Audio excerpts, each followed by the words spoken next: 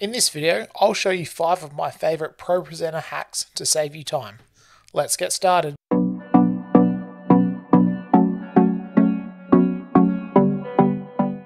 Hack number 1 is the reflow tool.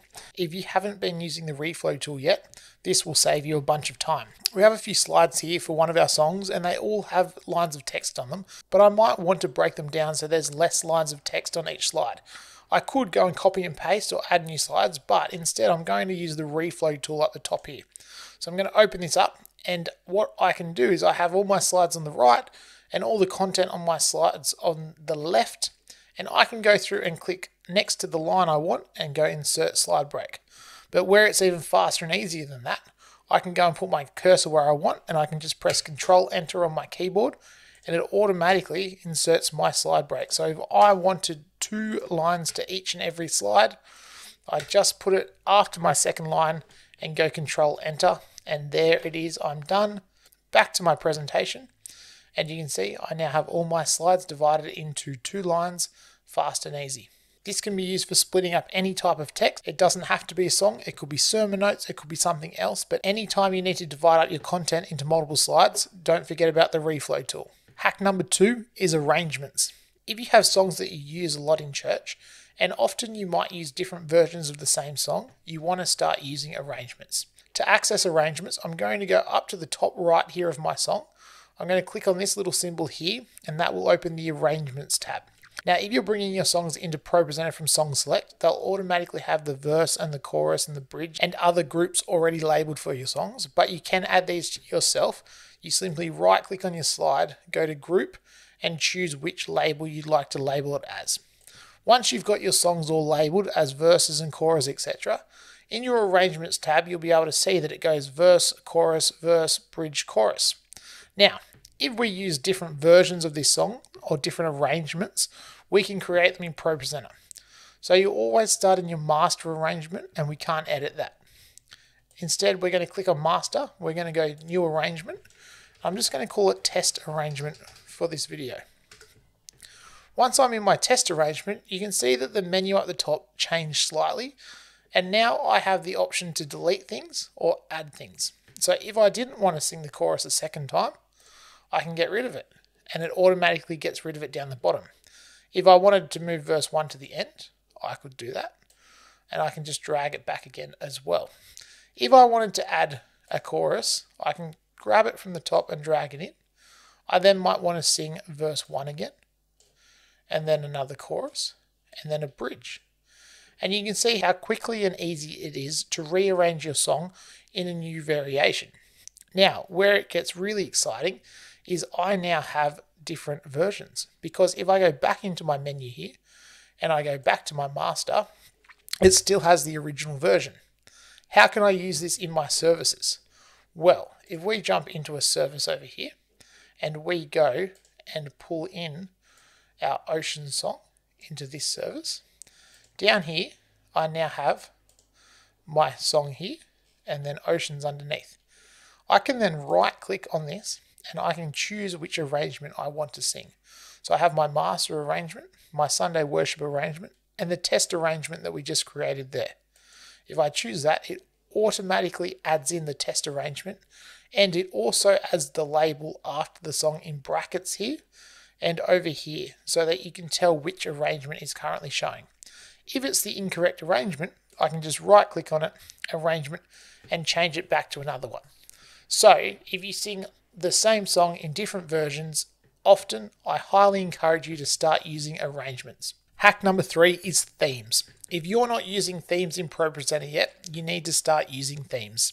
Often people only use themes if they want to use 2 different outputs showing the same material in 2 different ways. But even if you just have one output, you want to start using themes. What is a theme? Well, here in my slides, if I click on them, you can see that it actually shows them as this pink and blue color on the actual slide. If I come down to, say, my MC spot and I click on here, it actually shows it as this full slide. Yet when I go in and edit my slide is blank with just the title, and I come back out, it says the same words with a different picture and background on the back because I'm using a theme. Why do you want to use a theme?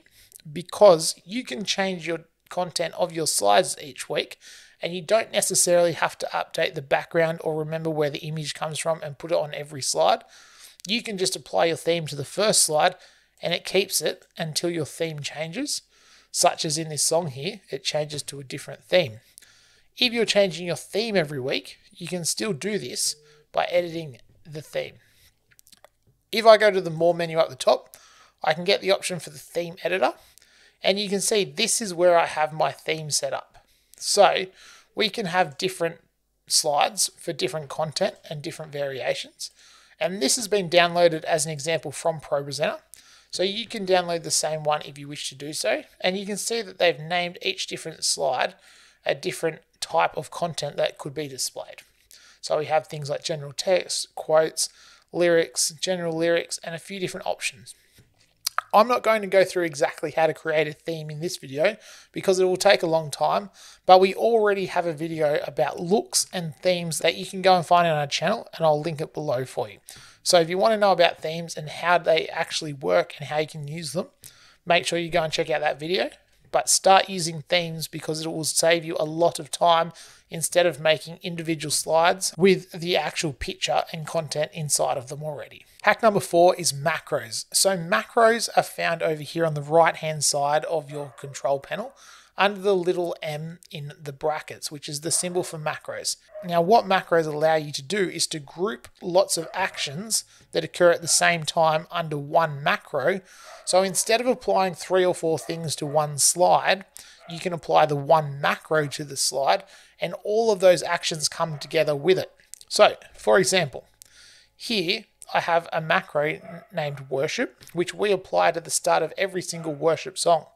What does this macro do? It applies the look for our lyrics, and then it also clears all. So if there's background music playing before it, if there's something else going on, if there's a video and then we're going into our worship, it clears all that so that we have a clean screen for just our lyrics. Now, instead of applying those 2 individual items to the first slide of each song, I can simply grab that macro and drag it to the first slide of my song. I can go to the next song and I can grab it and drag it in.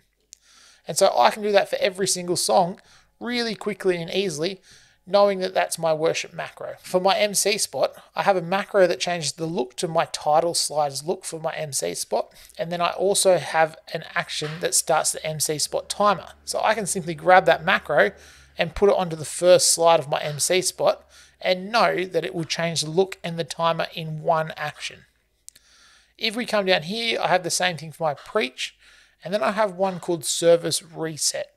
Now this macro isn't actually on any slides at all, but the way we use it is after we go through a full practice of our service in the morning at church, all of our timers and things have been set off and they're running or they've stopped and they're not quite back to normal, and we've got music playing and we're at the end and everything's a little bit used and it's not quite right. I can just come into macros here and I just click service reset, and it does all of these actions. It resets all my timers individually, it applies the look that's needed, and it clears everything so that then I can come straight up to the top, click my first slide, and I know straight away my service is ready to go. Everything's been removed and all my timers under my timer tab have been reset to their original timer amounts. So we never end up with a timer that was running accidentally during the practice and hasn't been reset during the service. So if you don't use macros already, I highly encourage you to start using macros, but you just need to make sure you think about the structure of your service, the layout, and know when each action occurs so that you can start grouping them together under your macros. Hack number 5, and one of my favorites, is smart playlists. So if we open our media folder down the bottom here,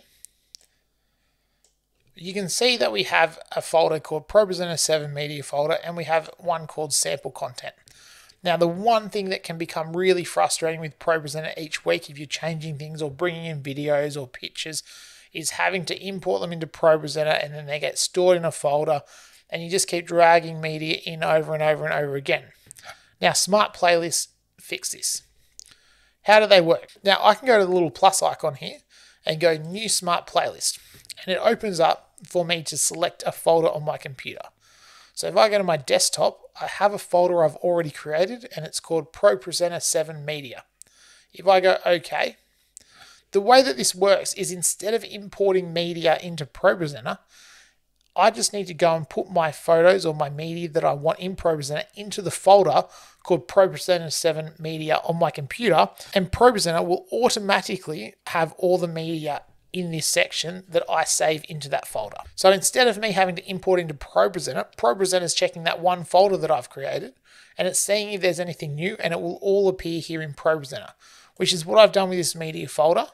So instead of bringing in all this content each week as I need it, or finding the video and uploading it, I just need to save my media into the folder on my computer that I've created and linked into Propresenter as a smart playlist. If you're not using smart playlists, I highly encourage you to have a go at using smart playlists because it makes your workflow so much easier. Now, my bonus hack for this video is actually one that a lot of people don't spend time thinking about in terms of Propresenter, and that's just to stay organized. There is a lot going on in Propresenter, and each little element of your service has its own unique way of doing things. So we could use arrangements for songs, we can use smart playlists for media, we can use looks and themes, and there's lots happening. So the one thing you want to do is make sure you spend some time thinking about how you're going to stay organized. Whether that's making sure your playlists up here are nice and neat and in an orderly fashion, whether that's making sure you have your library set up with headings so that people understand where things are stored, or if you've got your macros set up to make your life nice and easy, but they're structured well and clearly so that people can understand.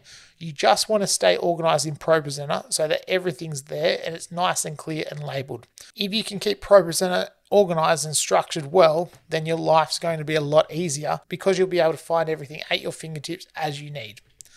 These are my favorite Propresenter 7 hacks. If you have any other ideas or hacks, please drop them in the comments below. And as always,